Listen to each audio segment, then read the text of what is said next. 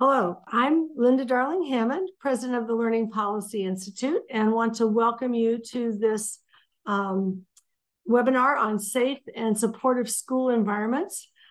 This has been a critical time in our country around developing safer school environments that are also welcoming and supportive to students in this post-pandemic era, and also in an era where gun violence, where school shootings have become so commonplace that almost every state has shooting drills during school each day. It's been a very difficult political moment as well as an educational moment.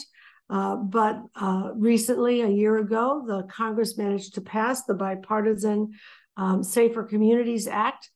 And we will soon hear from one of the leaders in the Congress who was involved in that. We're going to take up the question today in this webinar of what can and should schools do to create safe and welcoming environments. What does the evidence say about what works and what matters in this regard? And I'm delighted that we are going to start off with Congressman Bobby Scott, who is the ranking member of the House Education and Workforce Committee, of which he's been a member for 30 years, and he led the committee from 2019 through 2023. Congressman Scott, it is wonderful to see you. Under his leadership, the committee passed the Every Student Succeeds Act in 2015 that really leaned in on how to provide equitable opportunities for support, both in terms of academic and a well-rounded education with the services that students need to succeed. He spearheaded critical parts of the congressional response to the COVID-19 pandemic, and he worked with others to pass the Bipartisan Safer Communities Act. The intersection of education, civil rights, and equity has been a cornerstone of Congressman Scott's career. Making sure our education system is fair and equitable, as well as adequately resourced and accessible, has been at the heart of his work for over 5 decades in public service. He's also been the godfather of the National Conference on Educating Black Children and the National Equity Coalition, working tirelessly with educators to open up those opportunities. We thank you, Congressman Scott, for joining us this morning. We know it's a busy time on Capitol Hill.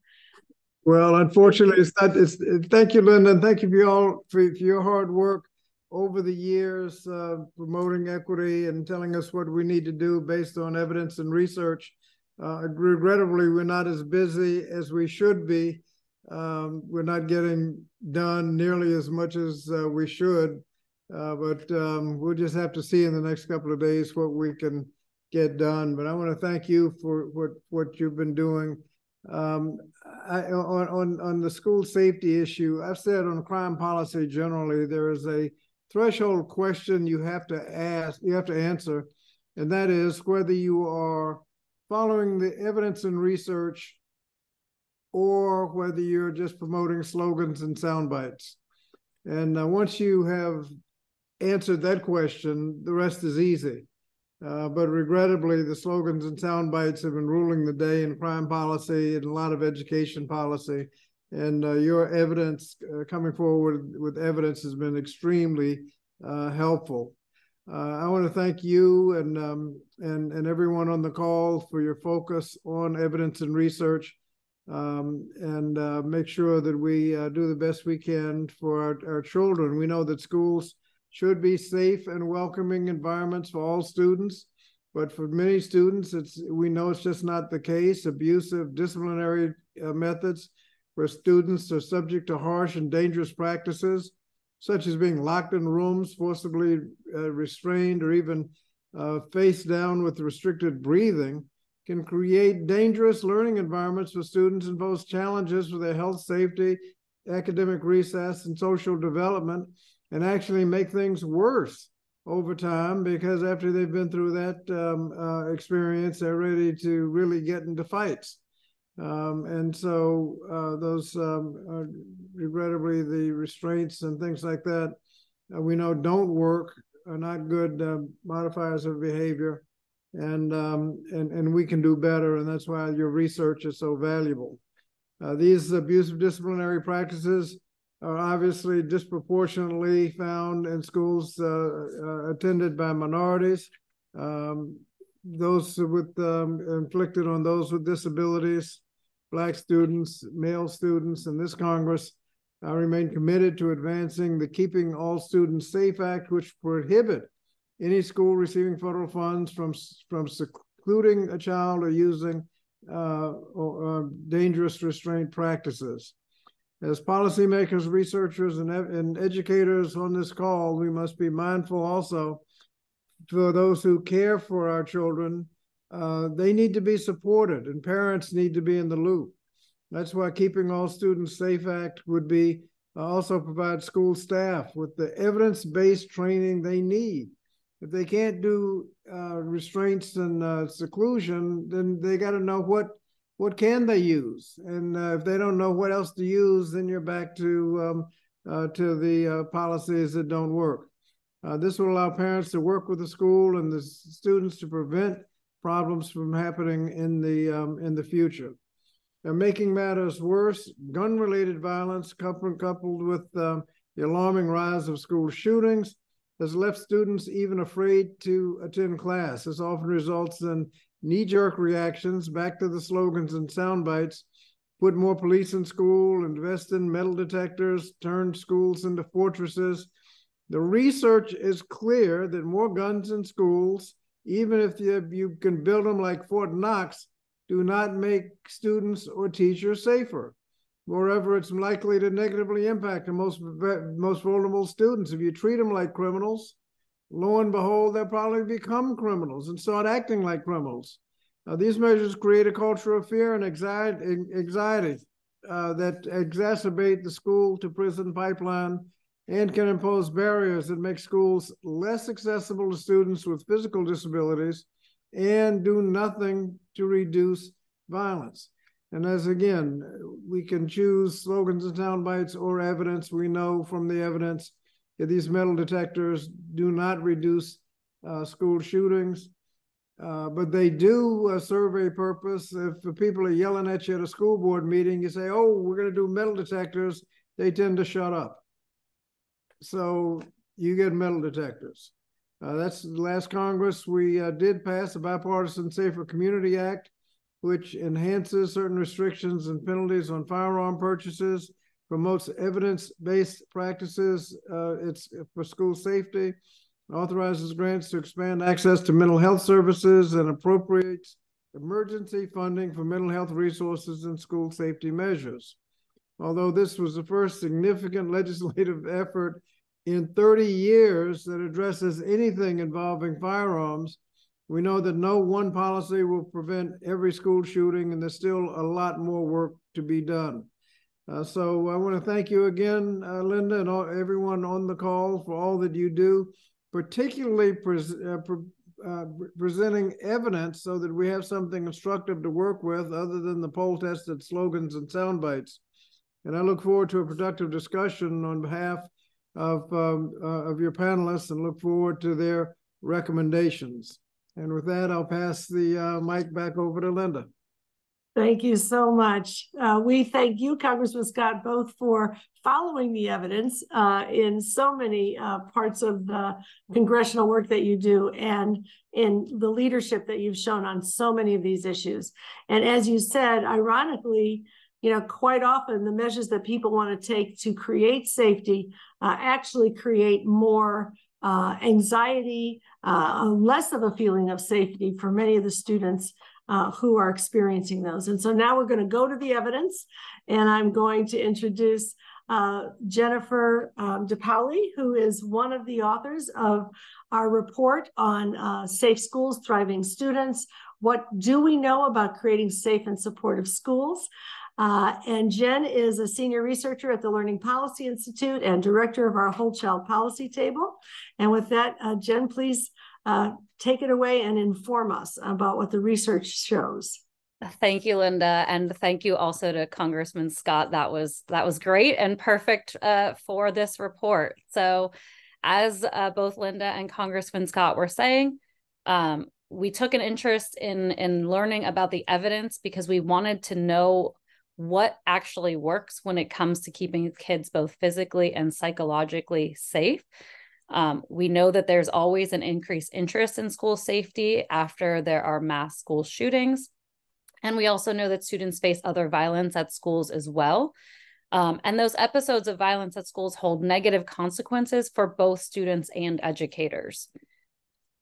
So we undertook this report because we know that there is widespread agreement that all children deserve a safe and healthy school environment, but there's significant debate about how best to promote student safety. Proposed strategies generally fall into two broad categories: strategies that increase physical security and those that build a supportive school community in order to protect against violence. This study that Linda named, Safe Schools, Thriving Students, examined the research evidence behind several strategies schools can adopt to improve school safety to help policymakers make evidence-based decisions. And I'll hold 1 second while we catch up on the slides. Thank you.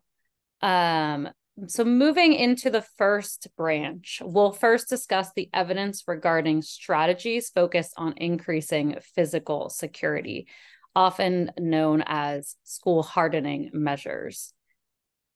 And we can skip ahead 2 slides. Perfect. So use of strategies to improve the physical security of schools has increased substantially over the past 2 decades. And as of the 2019-20 school year, almost all schools had security cameras, required visitors to sign in and wear badges, and controlled access to the building during school hours. So when we look at those top, some of those top physical security measures, we see that when schools control access to the building and badge staff and visitors, there are no studies out there of the impact of these measures on school safety. And this could be perhaps be due to the prevalence of these activities and the relatively low cost of enacting these policies. Security cameras have increased in use substantially over time.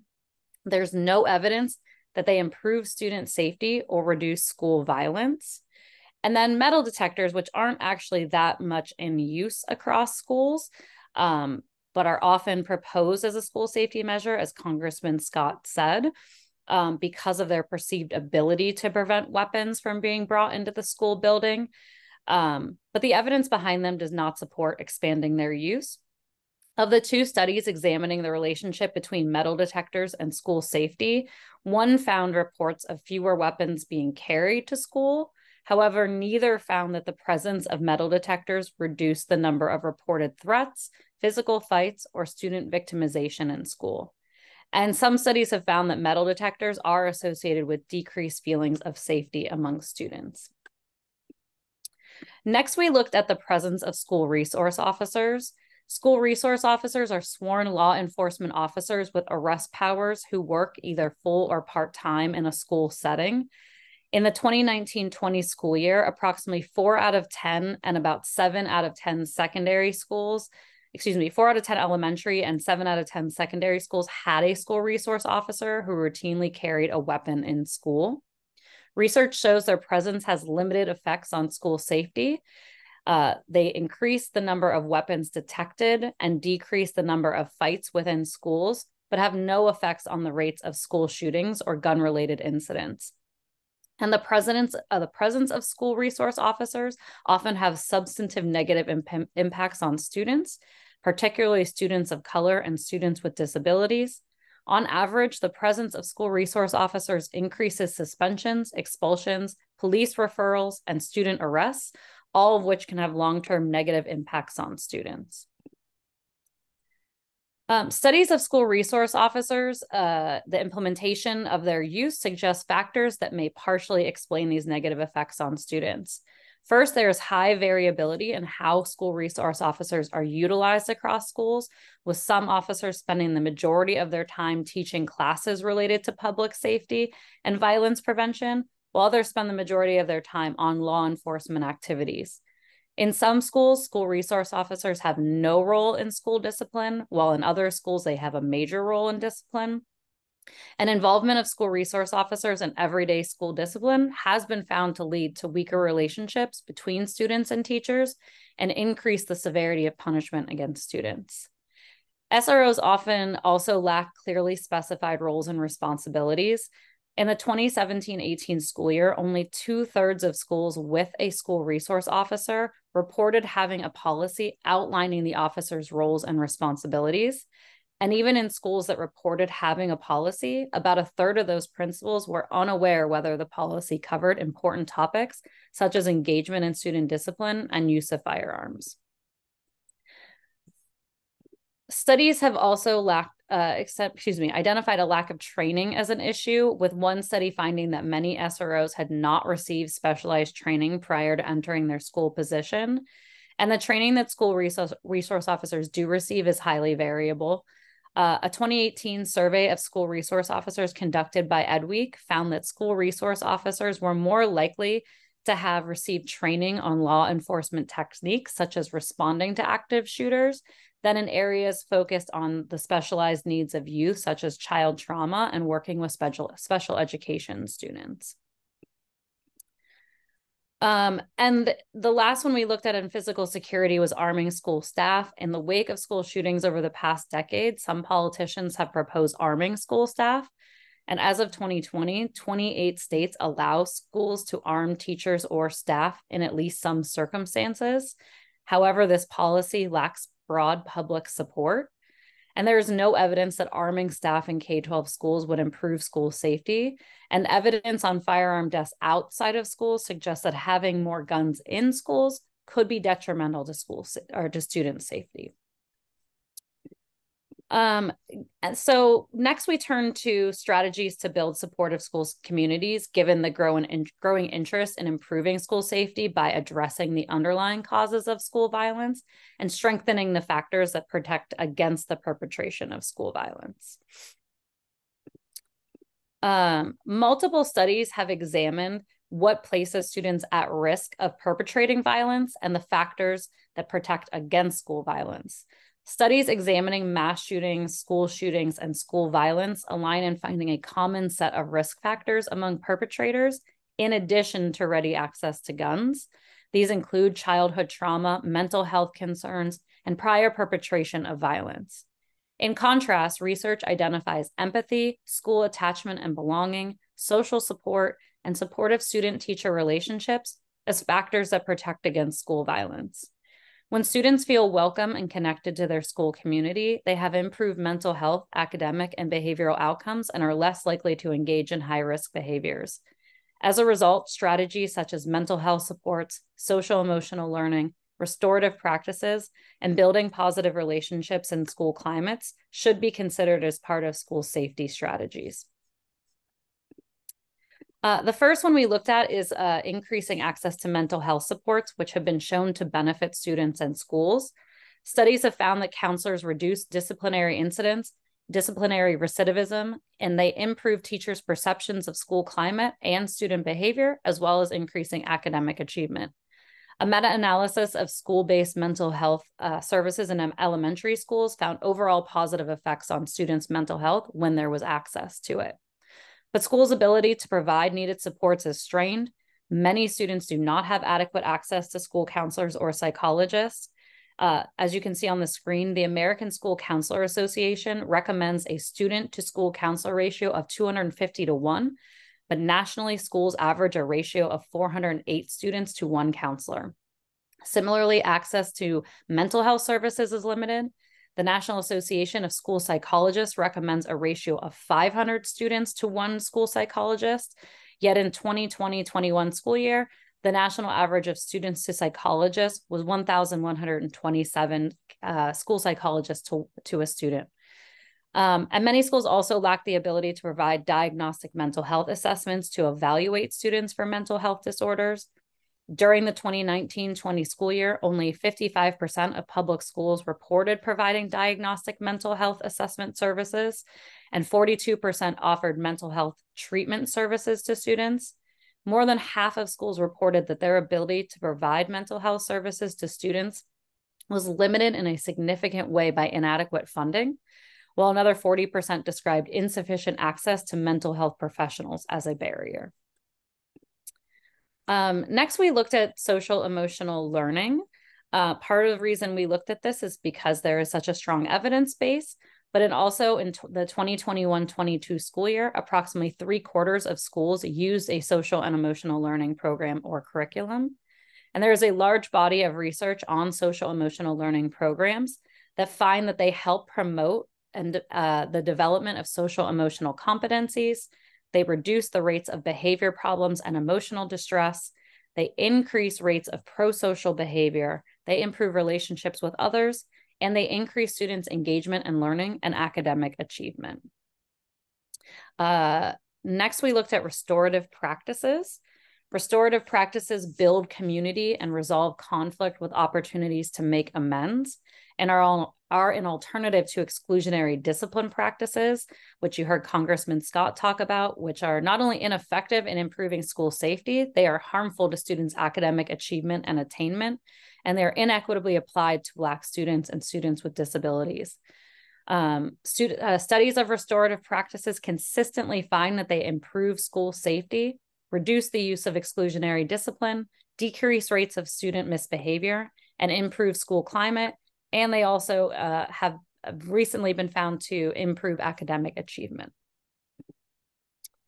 And last, we looked at building positive relationships.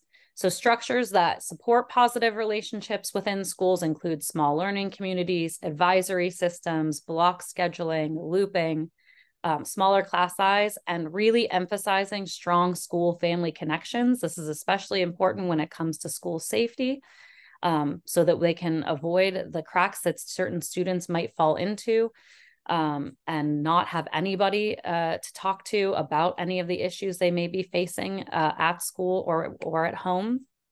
Multiple studies have found that positive relationships between students and staff throughout the school can help prevent physical violence and bullying. And one study found that they can improve communication between students and teachers about potential threats, which can play a significant role in disrupting violent incidences. So the policy recommendations we feature in our report are listed on your screen. The research evidence suggests that investments in increasing students' access to school-based mental health services, adopting restorative practices, supporting social emotional learning, and developing structures and practices that support the development of positive relationships between educators, students, and families will help promote school safety and student well-being goals. And to better understand the state of school safety measures across the country, we also recommend that policymakers incorporate measures of school safety and student well-being in state and federal data collection, and better support states and districts in conducting equity reviews of school safety measures and their impact on discipline outcomes. And last, I will just say, as Linda mentioned, the Bipartisan Safer Communities Act, and obviously Congressman Scott played a big part in that. We wanted to look at how states are distributing those Bipartisan Safer Community Act funds. The Bipartisan Safer Community Act funds that went through the Department of Ed through Title IV Part A were designated as the Stronger Connections grant programs by the Department of Ed. We did a quick scan across all of the states to see what they were doing with those states. And the good news is the majority of states have prioritized student well-being and mental health. You can see Washington and Ohio, two of those states that in their grant program were focusing on student wellness, creating positive and inclusive and supportive school environments, and helping kids really engage in learning so that in a way that they feel both, so supporting schools to feel both, supporting schools to help students feel both physically and psychologically safe in schools. And with that, I'm going to pass it back to Linda for our great panel discussion. Thank you so much, Jen. And we have a wonderful panel, and I think we'll want to see who they are. We have with us this afternoon Dr.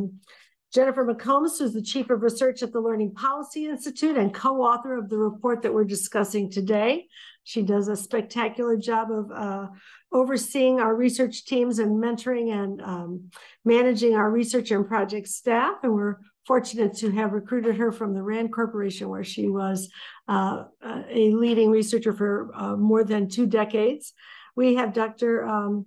Jacqueline Rodriguez, who's the Chief Executive Officer at the National Center for Learning Disabilities. As CEO, Jackie leads a team in the forefront of the learning disabilities rights movement, and she works on issues ranging from equity and high-quality education through high-leverage, culturally responsive practices and inclusive education.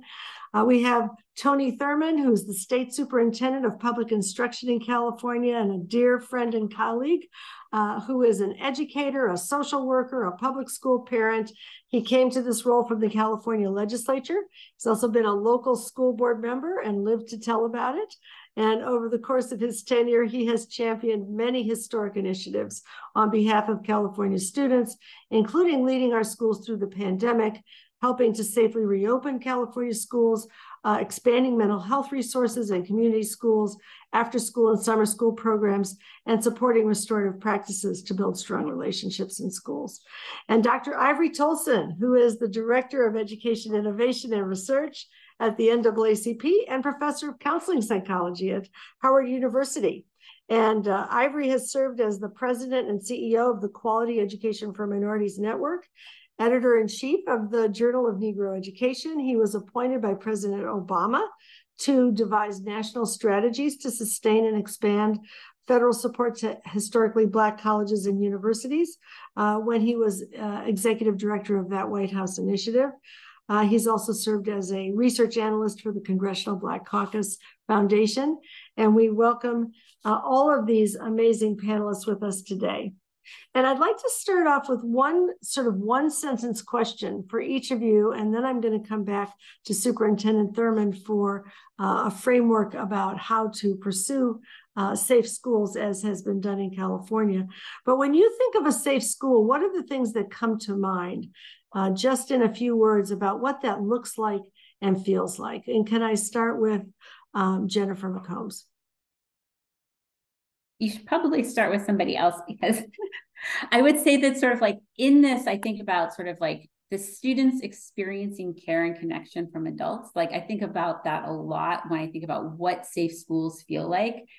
But in my mind, I go to thinking about the structures and practices that undergird that. Those types of connections don't happen by accident. They take a lot of like resources, time, training, and structures inside the school system to make it all come together. Terrific. Jacqueline, I'm going based on who's on my my Zoom screen. So I'll pick up where Jennifer got us up. I agree wholeheartedly. A lot of systems in place. I always think about, what do I see? What do I hear? What am I smelling? And in my mind, I'm seeing kids smiling, kids engaging, kids talking. I'm hearing a lot of conversation between teachers and faculty and wraparound service providers in classrooms. And they're talking to students, and students are actually responding, and they have agency in that conversation. And I'm seeing classrooms where there is capacity for movement and the ability for students to go into particular areas of their choice when they need to learn more about something or investigating something, and they're not refrained to specific seats or chairs, and they're not situated in a classroom where it's around an exit in particular. Terrific. Superintendent Thurman. Dr. Darling Hammond and panelists and Congressman Scott. You know, I was thinking about the schools that I visit, and I want to just give a shout out to so many of the schools where when you go, you feel welcome. Someone welcomes you when you enter. You enter into a place where you see structure, you see community, you see people who are connected. And this is what's happening in most of our schools. And unfortunately, sometimes something happens that might disrupt that, whether it's an outside person or even sometimes an inside person who, for whatever reason, is experiencing some kind of stress that enters into the school. But I love going to schools and being welcomed and feeling like I'm in a community. People know each other. There is, as you all talked about, people are smiling. People are excited to learn. Their curiosity is just moving. And sadly, we deal with things that sometimes disrupt that. But this panel is going to help us get through that. Thank you. Ivory. Yeah, similar to everyone else, it's less about what you see and more about what you feel. But there are certain things that you can identify that make you feel a certain way. So when I see students playing instruments as you walk in the door, when I see artwork on the wall, uplifting messages, the interactions between students and their peers and students and their teachers, smiles on the faces, all of that are indications to me that it's a safe and affirming learning environment. That's great. I love these images. Makes me want to be in all of those places. So, Superintendent Thurman, I want to start with you. You've worked hard, and it's been a huge priority for you and for Governor Newsom to ensure that students feel safe and are safe in schools. And as you know, California has undertaken a proactive agenda over the last decade with legislation to reduce access to weapons on the one hand, and legislation to replace school exclusions with positive supports for student behavior on the other. And that's dramatically reduced suspensions and violence in schools. Can you talk to us about what California has done and is doing to create safe, inclusive, thriving environments? Thank you, Dr. Darling Hammond, for the research from the Learning Policy Institute. All of the studies, we would plus one what we heard, and the experience of those in our schools mirrors very nicely with what was stated about the research. We don't want to create these hardened environments that make our students feel uncomfortable. We want to create environments where they feel supported. And if there's any level of stress, we want to get support for students and educators to be able to address that stress. Our classroom teachers and staff, they become the first line of support for recognizing when someone is experiencing stress. And we have a great training called Mental Health First Aid that educators get trained in. And it's not asking them to become a therapist, it's simply helping them to recognize when someone is experiencing stress or trauma, and so that we get them to the right person. And this is one of the trainings that is being offered at schools throughout the state and certainly in other parts of the country. But we've made significant investments in programs that are proven to work. Restorative justice, our state has administered over $150 million in restorative justice dollars because we know that the punishment approach, it has not delivered the results that have been intended. But when we approach things in a restorative way, we are able to work through challenges, rebuild relationships, keep students safe. Many of you have touched on the need to address the mental health needs of our students, and our state has invested significantly in many different ways. Community schools, we're investing now $5 billion in community schools. Those are the wraparound supports that can connect a student to a counselor or a health program or social services, but also to really have conversations about how we end the school to prison pipeline, how we engage the community in the school. Our state is focused deeply on mental health programs. Our governor has launched a $5 billion mental health program that I call the No Wrong Door program, where you can get supports at school or through community behavioral health. And those programs start to work together and speak together, regardless of what kind of insurance you have private insurance or Medicaid. We have to make sure that we give supports. And, Dr. Darling Hammond and I have worked together to secure the funds that will allow us to recruit 10,000 additional mental health clinicians in our schools. And so we know that school is the center for so many things, and we find ways to address many of our students. I was very moved by the conversation and the research about school resource officers. As a former school board member, as Dr. Darling Hammond said, what I noticed is that sometimes schools misuse school resource officers. They use them as the dean of students. They use them to address student behavior. And that's where it begins as a breakdown. As the research shows, that contact with students invariably, sadly, creates a criminalizing experience for students who are maybe just doing things that students do. I have to say that well-trained school resource officers actually do develop relationships with students. They know how to intervene in ways that are more about preventing and de-escalating. They have great training in de-escalation, and they have relationships with students that can prevent things from rising to the highest level of threat, at which point we do need someone with a law enforcement background to engage. And so our school districts need training, not just for school resource officers, but also for security who are in how to de-escalate activities with our students. A lot of times school security don't get much training, but they're put into situations where they have to engage with all kinds of behavior work. One of the pieces of legislation that we've introduced and we're working on still is a new model for working with students that we call behavioral intervention. Really, it's a fancy way of saying folks who can do de-escalation, those who build relationships with students, those who know that sometimes conflicts at school start outside of the school and they find themselves back in the school. They start on social media sometimes. Someone has had hard words for someone else. And so we're trying to really build out this new model where staff who work in the hallways, who work in the schools, get training in de-escalation and restorative practice and conflict mediation.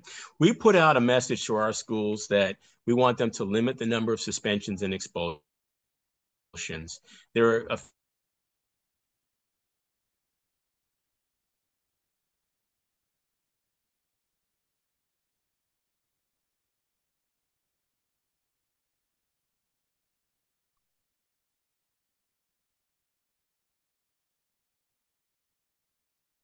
I'm seeing things freeze on my screen, and I think it might be my internet. I don't think it's you, Linda. I think it's only Tony. Superintendent Thurman. So we will come back around to I want to hear the rest of that story, but we'll come back around when the internet improves on his end. And we'll move now, I think, to another question that's related to the point he was making, which is one of the statistics that has really stood out to me is that among school shootings, more than 95% are from students who used to be in that school. And more than 85% of those students express their belief that they've been bullied during the time that they were in school. So reducing things like providing mental health services on the one hand and reducing things like bullying on the other is part of the solution to the school shootings issues as well. Oh, Tony, you're back. That's great. I'm going to let you finish your thought because we that meant I went too far. I won't go any further other than to say that we are really pleased to work with folks from Congressman Scott's district. Next month, we are having a training on school safety. We've invited the folks from the Sandy Hook Promise Foundation to be with us to share what they've learned from tragedy to how we can help. We've also invited some new partners into the conversation who have technology that can actually detect a gun, even if it's disguised. And, we're really doing everything that we can to help our schools, but they have the resources to bring on training, to do more mental health. And we echo all the things that the research has shown. Rather than hardening, providing more supports for students and their families and in the community and building partnership will result in safer schools. So thank you for having me on, and I look forward to hearing from our other panelists. Thanks so much. Thank you. Thank you so much. I'm so glad we got you back.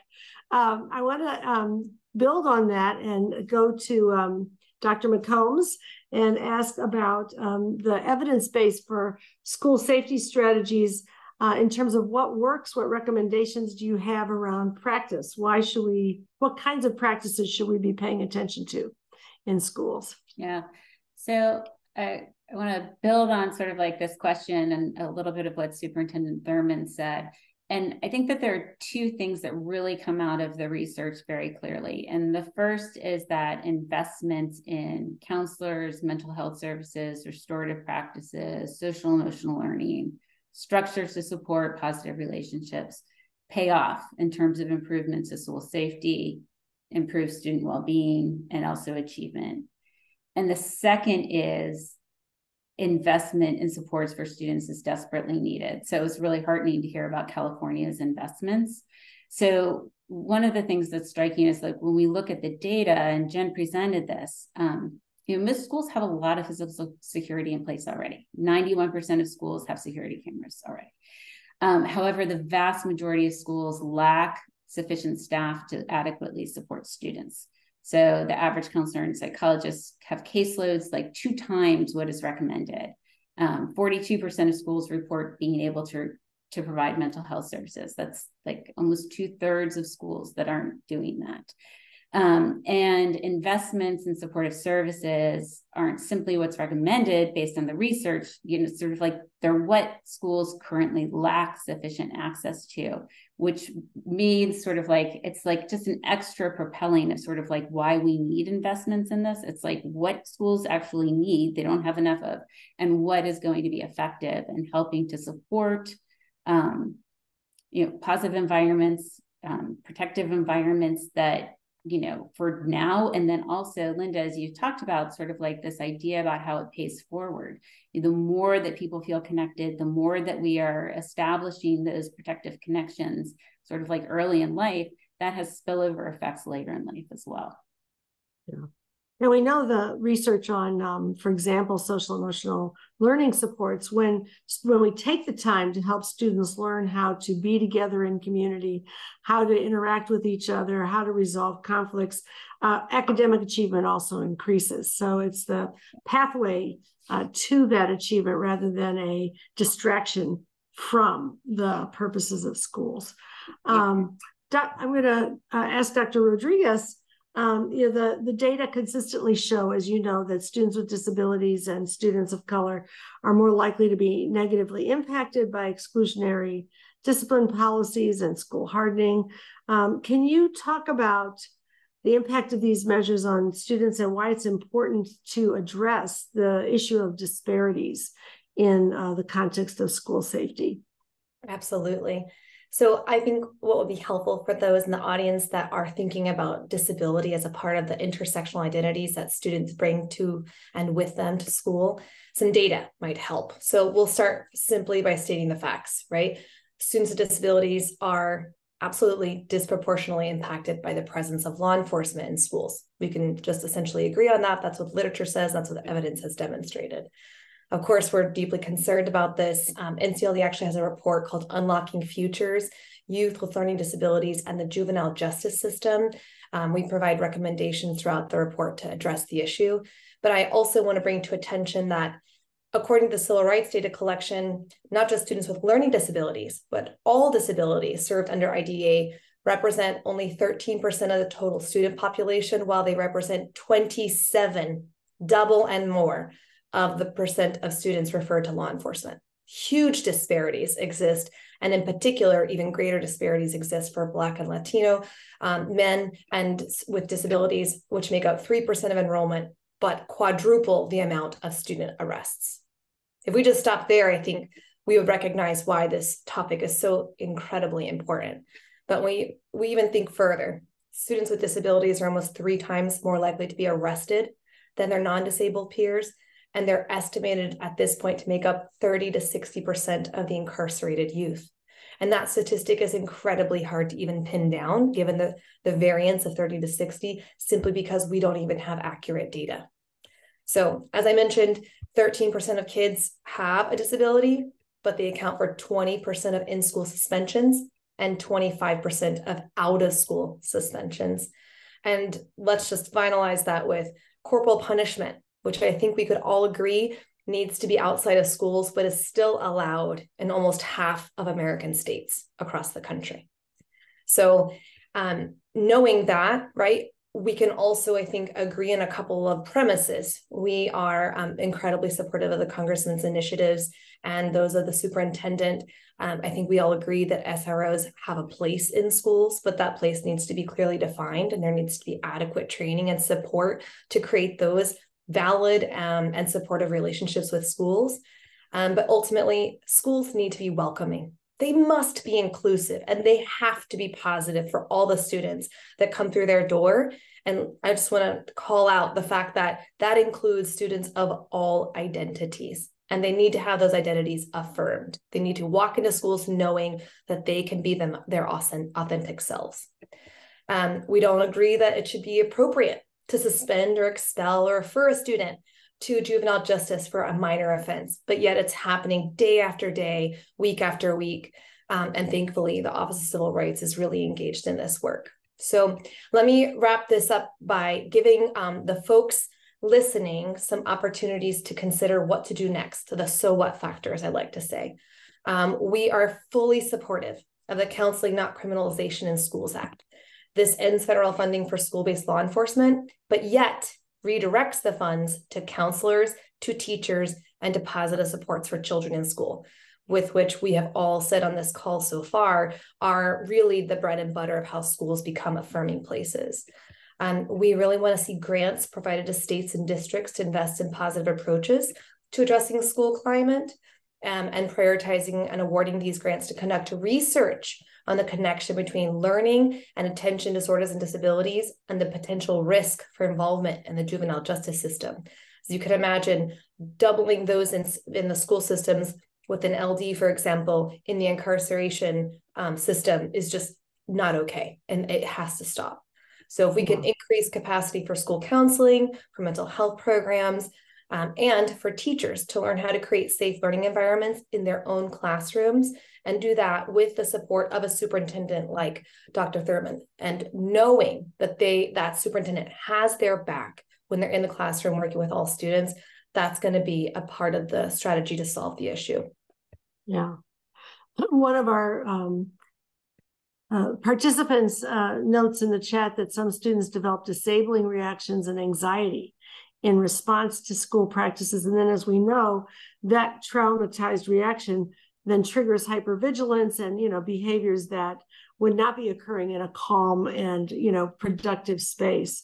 So, Dr. Tolson, I want to kind of come to you and ask, given, both the disproportionate impact of exclusionary discipline and some of these other traumatizing experiences, what are the proactive measures that a school can take to both create a culture of belonging and to bring families into the school community to help bridge the gap? What kinds of things can schools proactively do? Yeah, so I can think of a few. So the first thing that schools have to do is a self-assessment.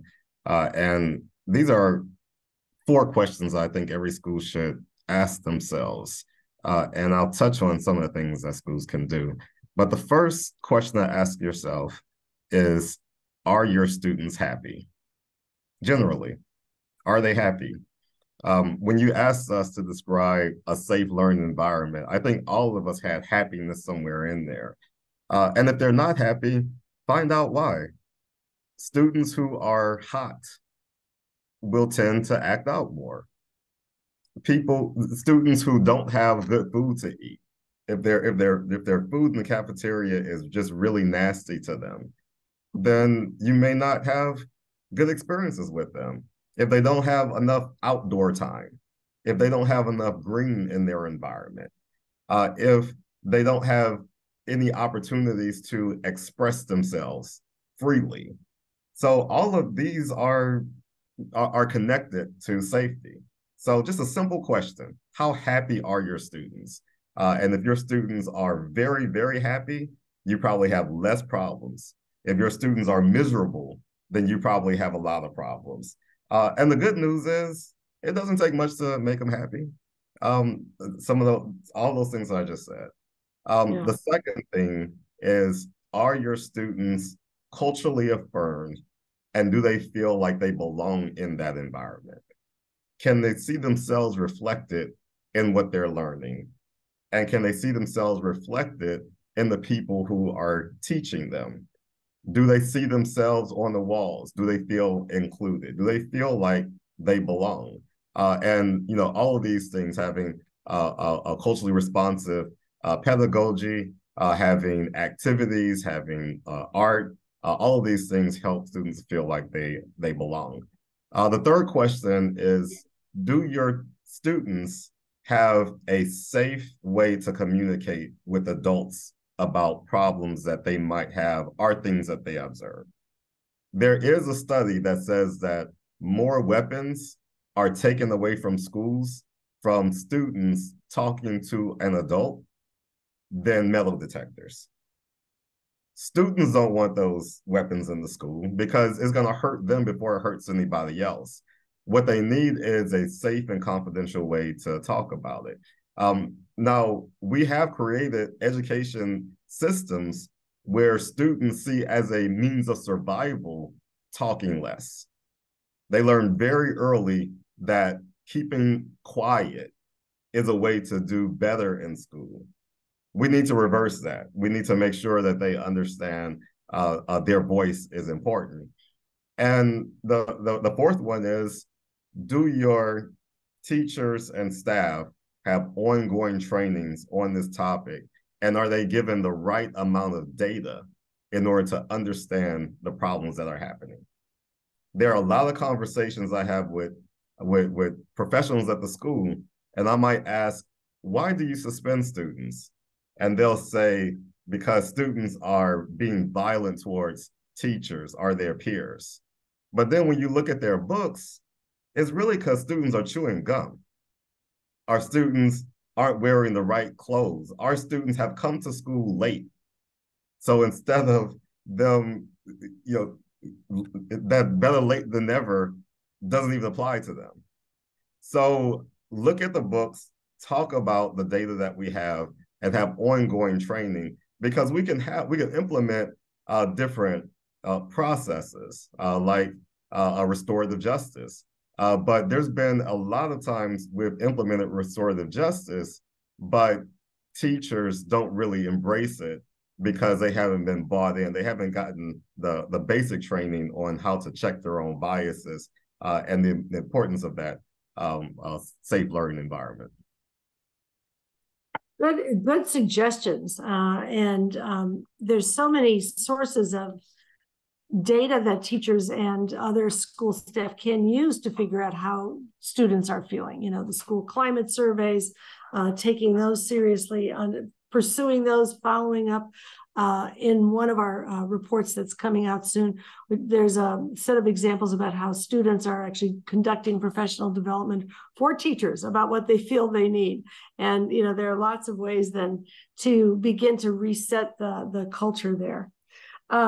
I want to pursue this question about the ways in which we can examine the sort of next steps for creating school safety.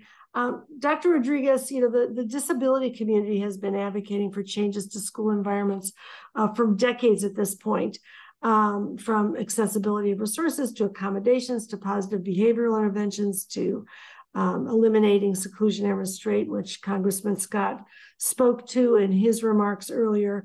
What lessons have you learned about what's most effective at creating the kinds of school settings that are supportive for all students, including students with disabilities? So, Linda, perhaps I can touch a bit on the seclusion and restraint piece, because you're absolutely right. The disability community, including NCLD, has been advocating now for decades to update and make significant changes to policies around seclusion and restraint. It's our premise, and I think that of the disability community, that seclusion does not belong in schools, should not be used in schools.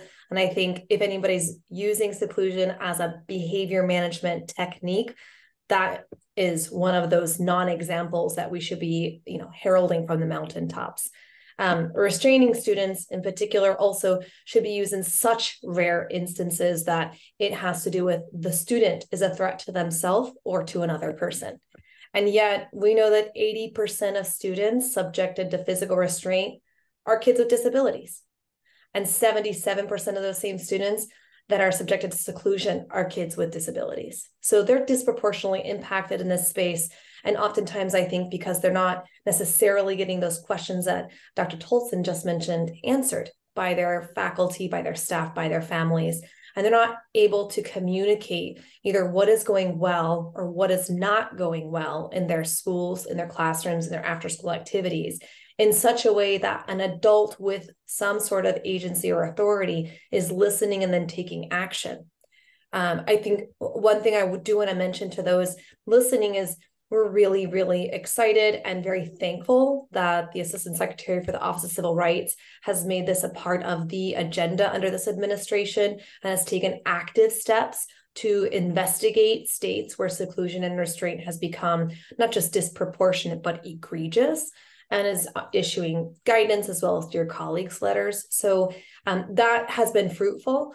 But the bottom line is that I think we can all agree zero tolerance policies do not belong in schools.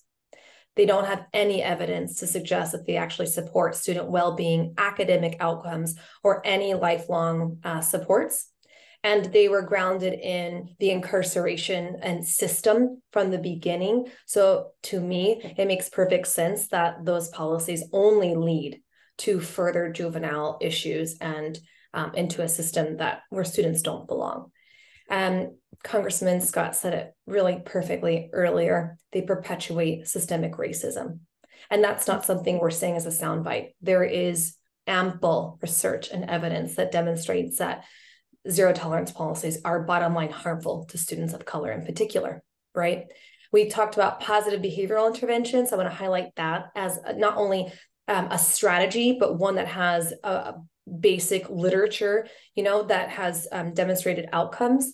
And we know that PBIS and systems, even when not implemented with fidelity, still has incredible outcomes for all students. And they don't just support these systems, students of kids with disabilities. They support all kids, and they encourage kids to talk to one another so that the bullying decreases and the sense of compassion, that sense of integrity, and the sense of empathy actually increases. So we want to see not only more research in this area, but more fidelity and implementation when it comes to school systems. And finally, if you're out there advocating and you're thinking about what's happening in Congress that you can support, we'll draw your attention to the school climate bills. Totally supportive, as the congressman noted earlier, the Keeping All Students Safe Act, an incredible piece of legislation that ends seclusion and really puts guardrails around the use of restraint in schools. We are also supporting the Protecting Our Students in Schools Act, which effectively ends corporal punishment in schools. And finally, the Safe Schools Improvement Act, which establishes federal standards to protect every student, not just students with disabilities, but I'll argue we should keep students with disabilities at the center of our decision-making, from bullying and harassment in public school systems. I'm going to, in a moment, start to address some of the questions that have come from our listeners. And I want to encourage everyone to chime in. I do want to note that if people want to see some great examples of school environments like those that you and Dr. Tolson just described, there are two case studies of inclusion schools, middle and high schools, that have developed this very strong, positive environment. Bronxdale High School in New York City, and Gateway High School, Middle and High School in California. Maybe somebody can put those in the chat if you want to see them. And these are places where students are involved as both peer mediators with each other, as leads in advisory systems where students are learning social and emotional skills, as in a context where there's an explicit way of addressing the fact that everyone learns differently and everyone comes with a different set of talents, interests, skills, and ways of learning, and where really creating a compassionate environment, as you put it, is part of the explicit curriculum. So there are lots of our colleagues we can learn from on this. In terms of the questions coming from the audience, one of them that was sent in during the registration was, how can we really engage families to reinforce and help create student environments that are supportive? And relatedly, how do we best provide the right kinds of professional development? So I want to see if anybody would like to address either of those related questions. Jen, you look like you're getting ready to lean in. Well, I'll take on the professional development piece. first, because I think that this is a thread that's come throughout this conversation, is sort of the need for support and training for all school staff. And so we see this in terms of like thinking about how do we train people if we're moving towards restorative practices, we're getting rid of exclusionary practice. How is it that we prepare and train all of our school staff to be able to implement that? And I think that there's a special tie-in to thinking about school resource officers for schools that have them, and the importance of training for those individuals. And one of the things that we see from the implementation research is that a lot of them come in not having sufficient training. And we think about, I think it was 37% receive training related to teenage brain. Only 54% of school resource officers report training working with students in special education programs, right? And so these are areas where we need to sort of like, if you have school resource officers, be paying attention to these things, sort of like what are the parameters, what are the roles, what are the trainings that's needed, and thinking systemically about all of your school staff and helping to implement the conditions of teaching and learning. From a parental perspective, one of the things that I've been thinking about as a parent myself is one thing that we need to do is actually be advocating for the things that matter the most with our school boards. And to be reinforcing and supporting schools who are trying to do these types of evidence-based practices in order to provide them political backing for implementing them. And what about that? Thank you very much. And what about engaging families? What can we do to, bridge the divide and ensure that families are able to be, more welcomed and productively engaged? So I'll speak maybe from personal experience. Like Jen, I'm a parent of a school-aged child, and what I have found is that schools deeply want to engage with families, but are reluctant to or don't necessarily know exactly what and how to implement those types of strategies. And it's interesting because I think there's a meeting of the minds where families want to be involved and invested in the school system, and administrators and teachers equally agree that they should be in the system, but in what capacity? So I'll highlight one space that I've seen some really cool promise. So in the state of Ohio right now, a faculty member from Bowling Green State University and another colleague from a similar institution has been working with the state of Ohio to develop a set of modules for families of students with disabilities in an effort to not only provide knowledge around disability, around awareness about impact, but also around advocacy. And the advocacy isn't necessarily at the local or state or federal level, but within their own school buildings. And so they're taking these modules, attending these courses, and at the culmination, they're able to better communicate with their school administrators about what supports their own students might need, or the special ed program in that school in principle, like in general. And principals across spaces in which this is being disseminated have said that this is really important, because it's not just having families come to a PTO or a family school association meeting or a parent-teacher conference, but they know their kids just as well as a teacher might. And they also understand that the community partnership is deeply important. And so how can parents actually be a part of the decision-making process in those schools? But let's start also by providing awareness, knowledge, and skills too. So that's one way. I think if people wanted to replicate that, I'm happy to share the information in here, but a neat option for kids with disabilities and their families to be more invested in schools. Yeah.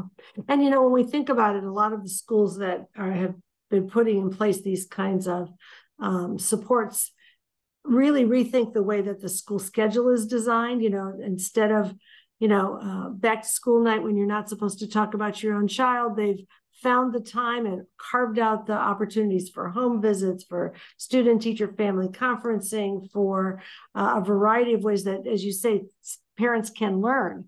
Also about how to support productive behaviors, because everybody comes from different, experiences. So thinking about what the job of the school is beyond the just factory model offering of courses is part of making the room for that kind of engagement. We have a question about the role of diversity and representation in the not only the teaching force, but in the staffing of schools and creating the kind of environment that will be supportive and welcoming.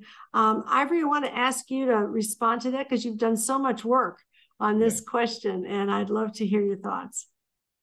Yeah, so diversity is very important. It's important that students have teachers, educators that look like them. But I also want to caution not to be superficial about it. It's not just about how many Black and Latino and how many men versus women. It's not just about that, because even though we may have racial diversity, it's hard to achieve economic diversity among your teacher force because they all have the same job and the same level of education. And sometimes that difference between how a middle-class person will think or how a college-educated person may think is a lot different than how a lot of the parents think. For instance, a lot of parents, they see the school as professionals who know how to do a certain thing, kind of like we see doctors. We're not going to tell doctors how to treat our illness because we don't feel like we have that kind of expertise. Educated parents will tell teachers how they think they should be teaching. There's lesser educated parents, a lot of times they're reluctant to do that. And sometimes they get exploited because they don't ask those types of questions because they just don't know the types of questions to ask. And then a lot of times they receive a lot of biased misconceptions, because you can have a professional parent who's missing all the meetings because they're traveling and doing things that society sees as important. But a lot of times we don't give the same types of accommodations to those who are working as a concierge or as a truck driver or, things like that. So these are all, when we think about representation, we have to think about every type of representation, but we have to think more carefully about the ways in which we can't replicate them. That naturally, as a Black person, I can share that Black experience, but someone who is working class, raising several children on their own, I have to get out of my comfort zone. I have to get into your world, and I really have to learn your perspective in order to connect the way that I need to connect. Can I just ask one follow-up question? You've done so much work with HBCUs, with historically Black colleges and universities. And of course, we've had a set of studies that have found that on average, Black students who've had the opportunity to have Black teachers have stronger outcomes in many ways, achievement and graduation and so on, college going. But also that students who are taught by a teacher who's been trained in an HBCU, a teacher of any race, have these same positive outcomes. And I would love your thoughts about what goes on in the teacher training in HBCUs that may be enabling that kind of productive teaching. Yeah, that's a good question. And I believe that HBCU culture, one that doesn't look at weeding out, but looks at building up, it's not the hyper competitive environment that you may see at some of these other big institutions, more of a nurturing environment. And so a lot of the students are simply practicing what they've experienced. Now, with that being said, I do want us to understand that HBCU teacher preparation programs are constantly under attack, and that all of the things that HBCU students do that are so successful, that doesn't come up in praxis examinations or entrance examinations or these types of things. So there are biases in some of the ways in which we rate whether or not a teacher education program is effective. There's biases that work against HBCUs. So we do need to think about those types of issues also. Yeah.